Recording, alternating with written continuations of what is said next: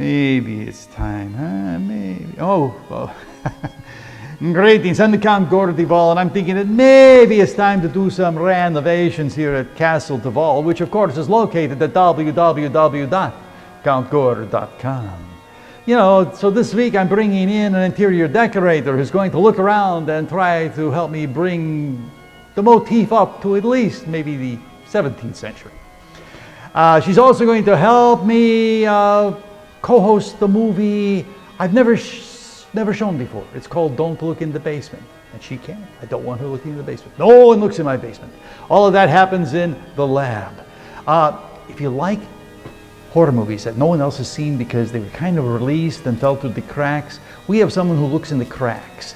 And Lady Pam DeGraff, she looked in the cracks and found a DVD discovery. You can find that in the Screaming Room. We have books in the tomb, culty DVD reviews in Dita's Den, and we are only a few weeks away from the Scares That Cares weekend. This is a great convention.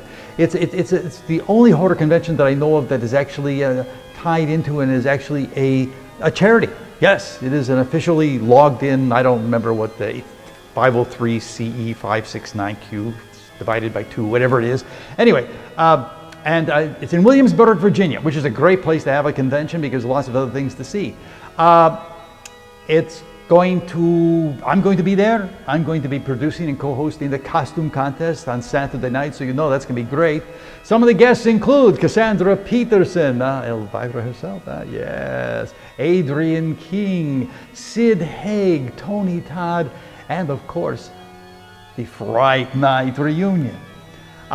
There's links on how you can get more information at my web program, which of course is located at www.countgore.com. And now let's get back to renovations. Oh, I don't want to use that. Oh, gosh.